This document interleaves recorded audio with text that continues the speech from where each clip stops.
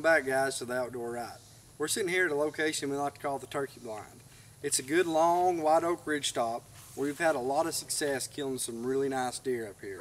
But this year we decided to take it a little extra step, and what we did is we come in through here late spring, early summer with a chainsaw. And what we did is we come through here and we did a little TSI, a little timber stand improvement. We took out a lot of trees that were blocking the sun's light. And what that did was it allowed the sunlight to reach the floor, and the response has been incredible. If you'll look around here, if you look over here, you can see that there's plenty of native vegetation growing up. In fact, when we pulled up here today, there was a doe bedded here that we jumped up. These deer had been bedding in this ridge top here all summer long. It's cool, there's plenty to eat. They eat on vetch, they eat on these natural growing forbs. There's a lot of grass up here. They don't really eat on that, but they use it for cover. Now, this responded amazing.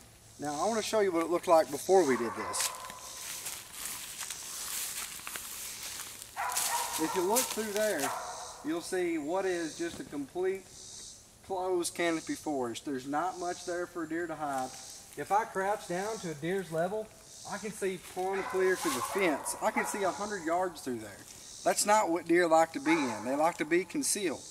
Now, we've got a mineral stump here where we've been feeding minerals for years, and so the deer are predominantly used to this. But when we did this timber stand improvement, the deer usage just exploded, and I cannot wait to get in here this fall.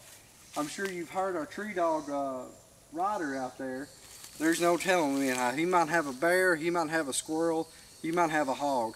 On some later videos, we're going to do some videos of us hunting with Ryder, and we'll see what we can round up. Until then, hit the like button, subscribe, and we're going to get out of here.